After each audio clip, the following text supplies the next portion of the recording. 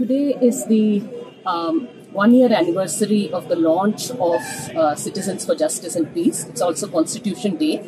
Actually, Citizens of Justice and Peace was launched in 2002 following the Gujarat genocide. But it had a relaunch last year, and this is marking the one year of the relaunch.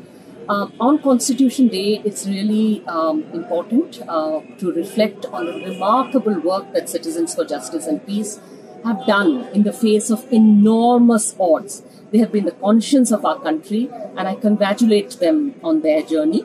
And CJP के इस सफर पे, Citizens for Justice and Peace के इस सफर पे मैं उनको बधाई देती हूँ, दिल से बधाई देती हूँ, दिल से धन्यवाद करती हूँ. And I would like to appeal to everybody, look at the important work that CJP is doing, going into places where very few people go and work. For instance, in Assam now, helping with volunteers to help people through the NRC process, navigate that stressful process of the NRC, try and keep the unjust exclusions to a minimum, trying to minimize that. All of that, that's amazing work. They've also done such important campaigns, for instance, to free Sohalo in Sonbhadra and so many other campaigns as well.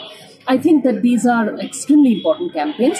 अगर आपसे बन पड़े तो कहीं पर भी आप CJP से जुड़िए, CJP का वॉलंटियर बनिए, CJP के साथ में जुड़िए, उनका सदस्य बनिए और उनके जो बहुत महत्वपूर्ण काम है, जो किसी भी देश को, किसी भी समाज को ऐसे संगठन पर, ऐसे साथियों पर गर्व करने की जरूरत है और इस संगठन के साथ में जुड़ करके उसकी मदद करने के लिए वो एक तरह से आपकी सिटीजनशिप को, आपकी नागरिकता को एक जीवन देगा, जो कि सिर्फ वोट देने तक सीमित नहीं होगा, बल्कि एक तरह से एक एक्टिव तरीके से हम अपने समाज को कैसे बेहतर करें, देश को कैसे बेहतर करें, उसमें भी आप मदद कर सकते हैं.